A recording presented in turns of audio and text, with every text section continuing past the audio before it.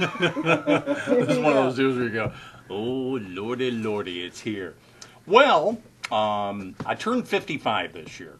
It seemed like a nice symmetrical number for me, and I started thinking about stuff. But of course, all those years on the birthday corner, 55, and you actually are 55. When it used to be funny. Yeah. Now it's just quaint. Yeah. Yeah. And let's see, this is 40 years I've been toiling in the broadcast vineyards. Well, loitering in the broadcast vineyard. I know I look younger, but 40 years. So you got 55, 40 years of working, almost 20 years of working with you. It'd be 20 years in June. Yeah. And the 25 years of living at Phoenix. So I started looking at all the numbers and different stuff, and it just started kind of speaking to me. And I've been thinking about this for a couple of years. And then along the way you think about it a little more. So I'm going to be retiring. So I mean, it's a joyous occasion. I'm happy about it. I'm thrilled about it because I excel at doing nothing. Well, so I'm this not. gives me plenty of time to do nothing. But it's still it's very difficult. Yes, it is. So it's been a long, fun run. And we've been lucky. Good Lord. We have been. It's all worked out beautifully. Sometimes these things aren't as partnerships like this that are put together for radio. It actually pretty much, at least it always felt like to me it worked from the beginning. It did.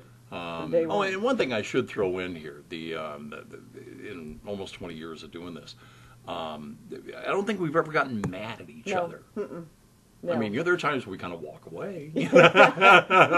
But, I mean, not on serious stuff. I think the maddest you ever got at me was when I used to chide you about talking about the people in the HOV lanes driving too slow for you.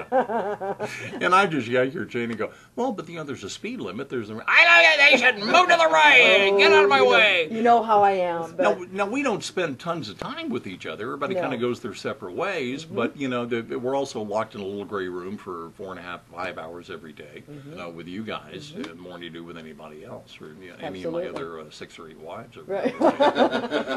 And, it's just been great. And the other thing, people ask about, how do you script it? How do you write it? How do you do it?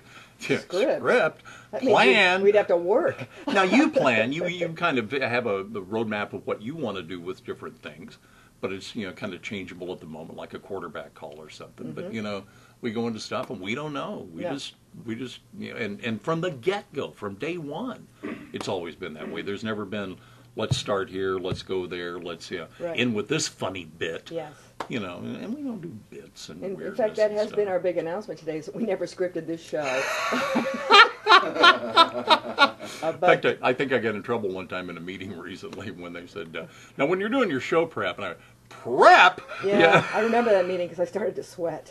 It's like, oh boy, here we go. I thought they were calling the referees in for a minute, but everything's fine I now. thought somebody was going to get pulled across a table. Everybody's kissed and made up. Yes.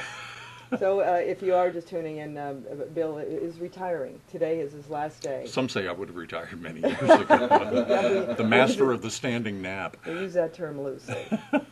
You certainly can call. You can go to our blog. The information will be going up. We have pictures that are up there over the last 20 years that you can take a look at.